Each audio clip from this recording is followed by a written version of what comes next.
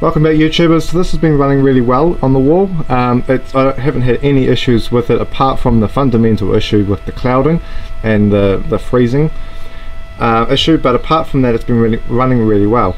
Now the point of this video is I've already changed out the capacitors, the C22, 23 and 24 I think, with the values that they suggested. So if we come across here, I've taken this off the side, the fan unit, so I'll do it quickly before it gets a bit warm, but you'll see there that I've put in those other capacitors. That was the easiest way to do it. I'll show you why in a second. I've also had a look at the 63 volt capacitors on the input side, and they haven't bulged at all, which is good, but obviously we need to replace those as well, so I have a bit of a plan for that. Right, so this is the board. We've obviously got the inputs up here and the output just there. I've got my phone as the light to help out with some lighting here. So the capacitors in question are the where are we? In focus, there we go. Are the C23, C22 and the C24 that's in there. So I'll just point those out. Those are this one here, and this one up here. So those three capacitors need to be changed out to improve the performance.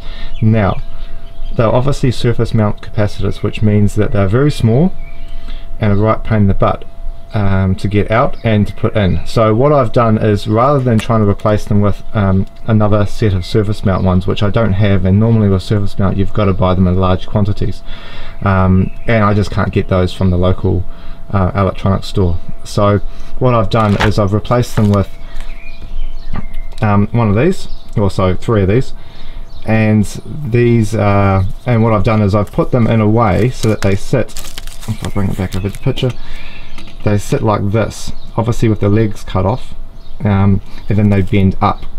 That way they fit in here nicely. They don't have to be surface mount. Obviously there's tons of room in here, so we can put any kind of size capacitor in this area and not be stuck with too tight to the fan, because the fan unit's over here. There's some cabling over here obviously from the screen, but there's still tons of room in this area here. So having those slightly bigger capacitors in here, non-surface mount, still works really well. So the other thing I need to do obviously is, because for my situation with my 60 volts on the input from the solar panels, which is 60 volts at MPPT, when it's cold in the morning, the solar panels obviously, before they start giving out any current, and before the controller can actually lower the voltage and increase the current, they sit really high with the voltages, and it's normally temperature dependent. So if it's quite a cold morning, there's no sun yet, but there's just kind of a bit of light, and the solar panels will put out their open circuit voltage plus plus some more. So normally that's why I'm seeing 79 volts up to 80 volts. So these capacitors here are the ones that, oh, there we go, these ones here are the ones that need replacing for me. So these ones here are on the output. These are two 100 volt ones, which are fine, because obviously the output can already do 100 volts. It's the input that is the problem. So this is a 63 volt one. This one here is a 63 volt. This little red one over here is another capacitor, but this one here is already 100 volts. So that's okay. So the only ones I need to replace are this one and this one. So that's what I'm going to try and attempt to do. However, the problem I've got is that it's very hard to find, and I couldn't find any 100 volt ones in this size or in this value. So this one here is 1000 at 63 volts, which is, there we go, which is easy to come by. However, the 100 volt version of this is the capacitor is massive, and I only can get them in 4000, which is about 3 or 4 times the price. This one over here is out of focus, but anyway, you get the point. So I want to replace these two. My idea is to replace the smaller one with these two in series, which isn't the best, but it's the only way for me to get a similar value to the current one that's here, is to put 2 in series. So that, and I can fit 2 in series in this area. I can't really get too much higher in this area because of the way the box is that sits around it. So yeah, the other issue I've got is replacing this bad boy here with the 100 volt version. I can't obviously do that either. So what I've got is I've got 2 of these that are, if I bring them around, these are 2200s at 50 volts. My idea is to put 2 of these in series and then parallel them as well, to get even more capacity. Now what this one here is it's pretty much directly across the input, so it's pretty much just like this. That's how it's wired at the back of the circuit board there. So what I'm going to do is I'm going to unsolder it from here. That's the 2 solder joints there. Unsolder that and then somehow fit 4 of these, which is pretty much a little bit bigger than this thing, somehow in this circuit. What I was thinking that the only option I've got is, because I'm going to be out of room to fit 4 of these things, is to desolder this and then maybe put it outside on the input still. Either way, as long as it's on the input, then it should be okay, and we can at least do some testing that way. But this one here, I'll be able to fit 2 of these in here without too much of an issue. So let's see how that looks. I'll do it off camera. After I've done this part, then I will do these 3 capacitors here after I've plugged it back in and checked that it's working before I stuff around with these tiny little ones.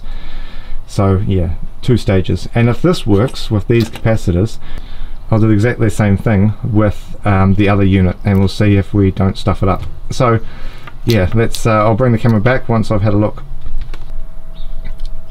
Right, so the other problem I've got with changing out the capacitors, and this capacitor here to be Pacific, that little 63 volt one, is this isn't obviously a single layer circuit board, so trying to get the solder to come out of here and then resolder it back in again is going to be very, very tricky without accidentally soldering and joining the 2 joints together, causing it not to work. So what I thought I'd do is, rather than desolder it from here, the safest and stuff it up, because it's obviously a dual layer board, is to pull that gently, by the way, pull the capacitor off so that the 2 just there, the 2 inner bits of the capacitor are still there,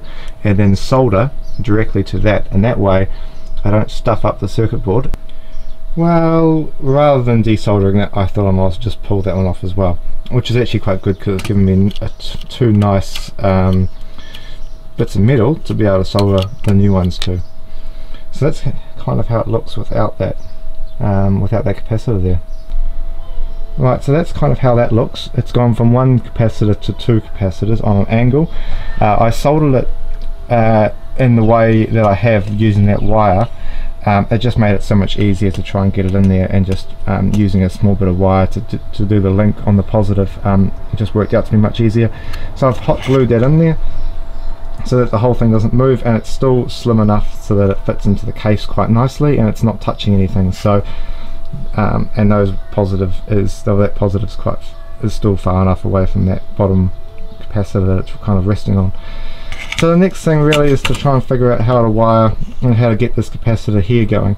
So this is the block that I've kind of come up with. It's 2 in parallel and then in series. So what I need to do is figure out where to put this. I was originally thinking that this connected just positive negative to the input of this.